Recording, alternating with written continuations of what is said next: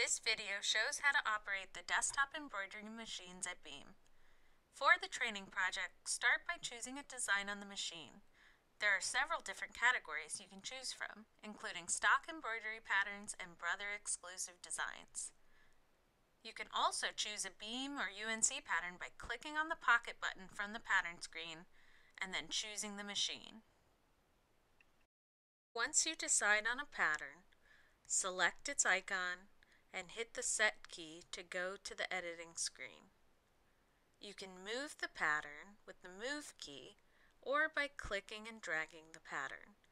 You can also resize or rotate with the Size and Rotate keys. If you choose a pattern with more than one color, you can organize your colors by clicking the Thread Palette key. Remember that the color of the physical thread that you load on the machine is what actually determines your embroidery colors. The colors on the screen are only there as a reference. You can also add more than one pattern to your design. To do so, click the Add key and choose another design. Let's make the E in this Beam logo the same color as the first design. Make sure that it's exactly the same number, or else the embroidery machine won't group those two elements together. Hit the Thread Plus key to go to the next pattern element. This element, the other letters in Beam, will be set to black.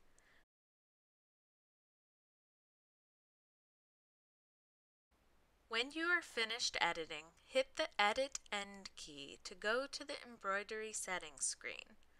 If you are embroidering a design with multiple colors, you can group the colors together using the Color Sorting key. This minimizes the number of times you have to unload and load different colors of thread. From this screen, you can also trace your design with the Trial key. This will show you the footprint of your embroidery design on the hooped fabric.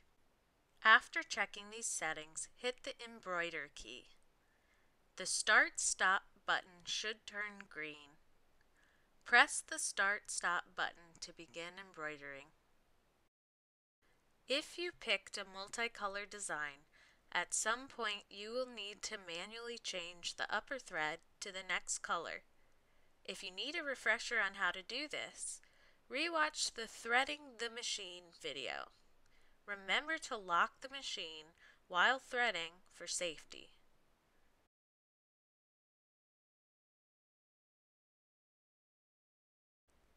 Once you have changed the thread color, you can unlock the machine and press the Start-Stop button to continue the embroidery. When you are finished, simply raise the hoop securing lever and remove the hoop.